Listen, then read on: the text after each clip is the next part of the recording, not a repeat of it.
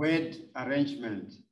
The rule for arranging a word with no repeated letters or repeated letters are treated as different and a letter used once. Let us have some examples so that at least we understand when we say a word with no repeated letters or repeated letters are treated as different, right? Here is an example. Patrick is a word with no repeated letters. You can actually check that we don't have any repeated letter here. Cell phone is a word with repeated letters, treated as different. Or what it means, the word difference is what I want to explain to you in terms of, we are going to treat the letters that are repeating L and E as letters that are not repeated.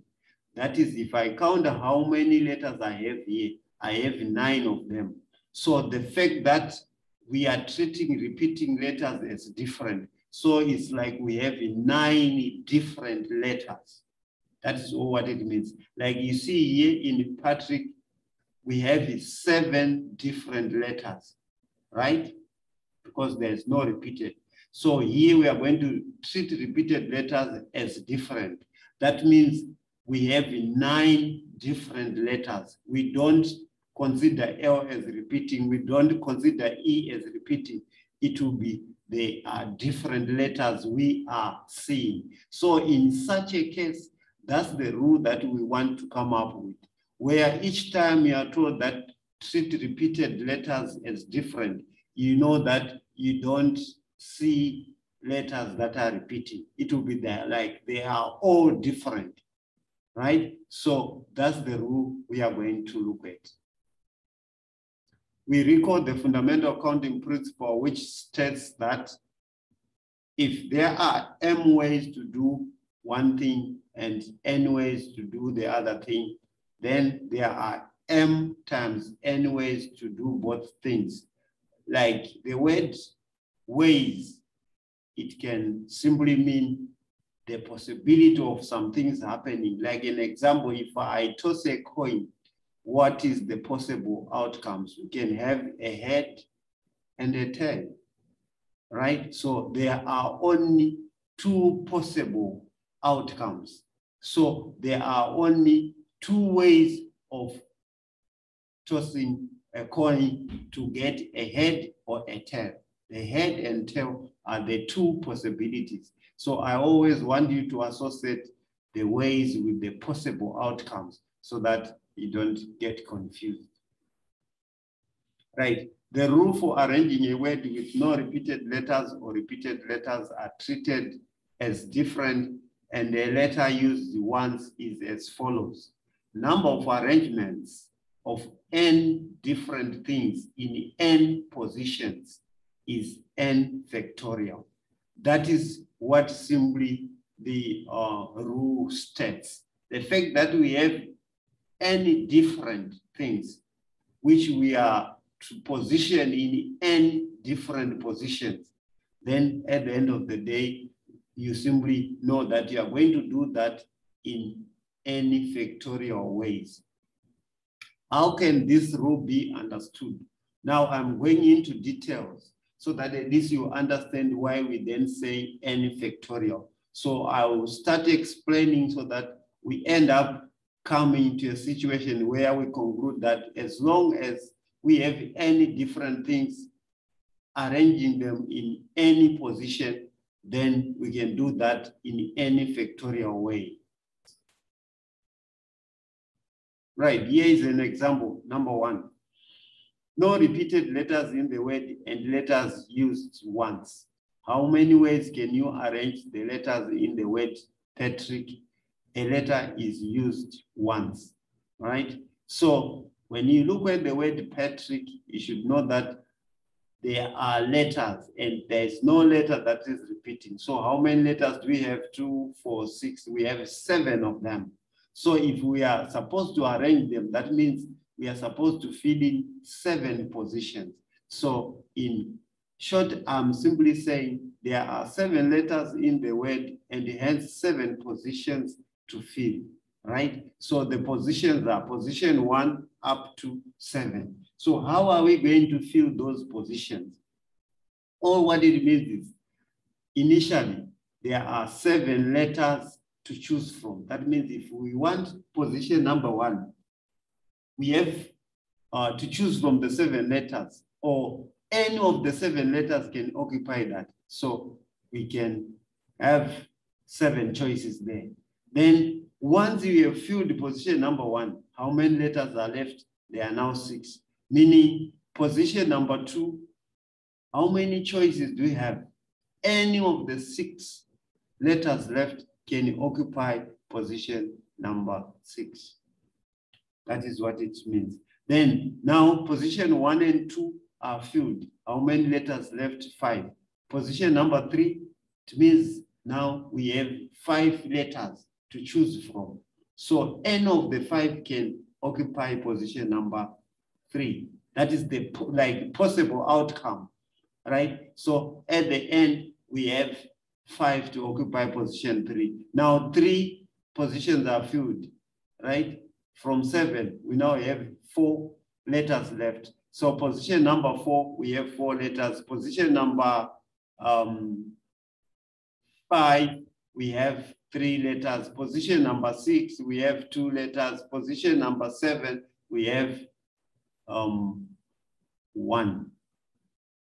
Right? So the understanding in this context is simply, we are saying, if we are to fill position number 1 with the 7 letters, right? That means any of the 7, we can choose from any. So we still have 7 choices, right? But once we fill this, how many choices are left? We are left with 6 letters, right? To choose from. Once it's occupied, we are left with 5, 4, and so on going down. Once you understand what is going here, then at the end, to understand this rule is very simple. Therefore, by the fundamental counting principle, right? Fundamental counting principle is, we are saying, when we say we have 7 choices, that means the possibility here, we can put any one of the 7, right? So this position, we can fill it in 7 ways. This one in 6 ways. This one 5 ways, until 1. So together, then that's where the fundamental counting principles comes in. You multiply like that, then you get 1. But when you look at this, this is simply 7 factorial, which is 7 factorial, which means now, going back to our rule, we have 7 different letters occupying 7 different positions, meaning to arrange such letters, we simply say 7 factorial. That is what the rule was saying, of which here I was trying to demonstrate to you how we come up with the 7 factorial, right? So the rule arrangement of any different things in any position is n factorial. So 7 letters, 7 position, 7 factorial. But we arrived at that by way of understanding exactly what is happening, which is what is important. But at the end, when you dominate this, all what you need to check is, do you have 7 different letters feeding 7 positions? Yes. So to make such arrangement, it's 7 factorial. Let us look at example number 2.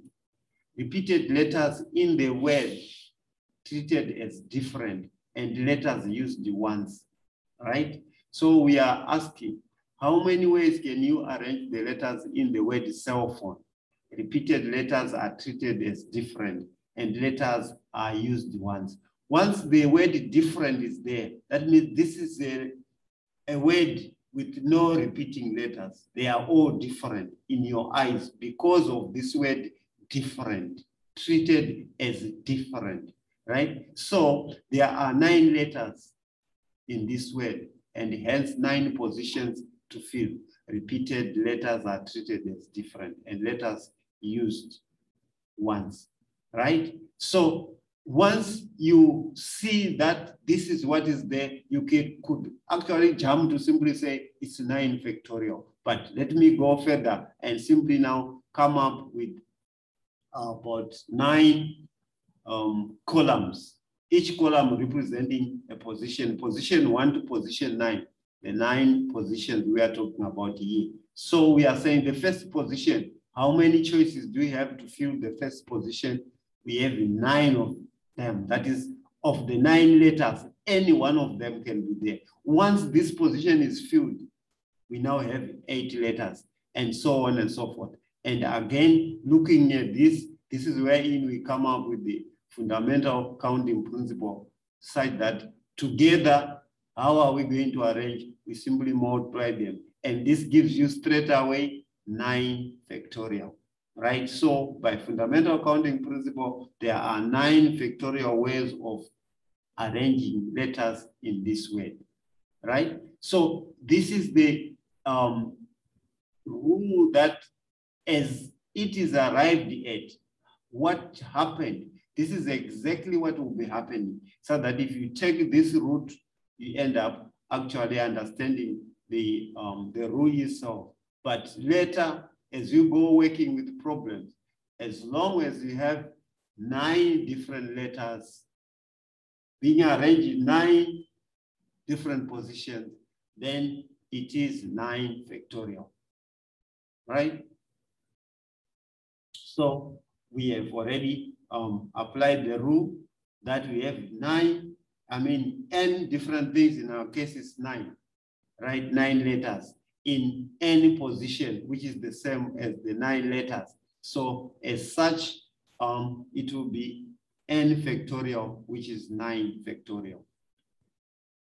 Note that in respect of word arrangements questions, letters that are repeated in the word can be treated as the same, that is indistinguishable, or different, that is distinguishable. The question will be specific in this regard. Or this is referring to exam situation. Suppose if you are simply asking that, how many ways can you arrange the word cell phone, and no other information is given? That means at the end, you have to treat the repeated letters the way you are supposed to treat them.